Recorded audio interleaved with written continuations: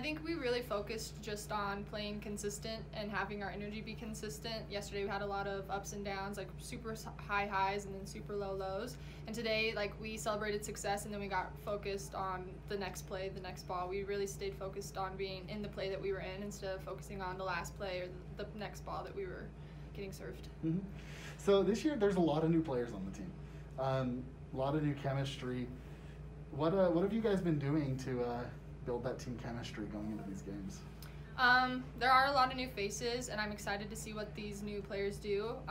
They're super good. They have, they bring a lot of talent to the team. To build chemistry, to build that cohesiveness that you look for in a team, I think it just starts in practice, just, building it up in practice and then just focusing on keeping that going into games. And then finally, now that you got that first win out from under you, do you feel like maybe there's a little bit less on you guys, or do you feel like that there's even more pressure now that you got that first win?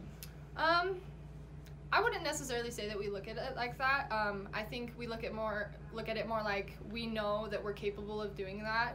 We know that we're capable of consistently playing at that high level for 3 sets in a row, and I think that we just need to remember that going into each new game.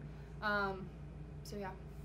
Like I said last night, our goal was to be a lot more even keel and not have these roller coaster rides, and that was our goal and our game plan going into this match, was to see if we can sustain confidence and sustain level energy the whole way through. So I thought that was a big deal, and we also were able to have a little bit more information on Montana and what they do in specific rotations, so our game plan was a little bit more specific and not as chaotic as last night.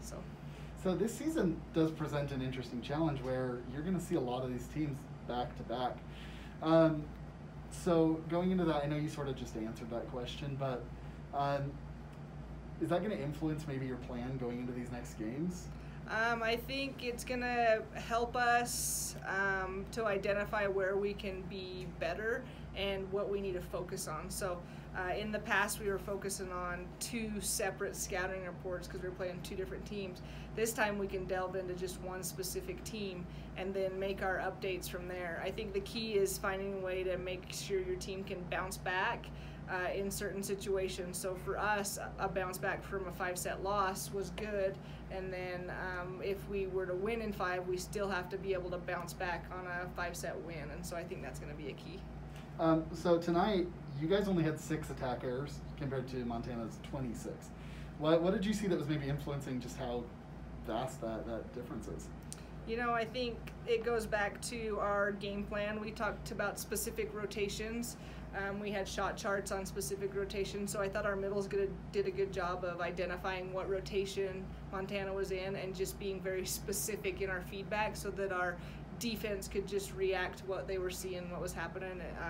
I thought that was a big deal, and that's one of the things we focused on as well. All right.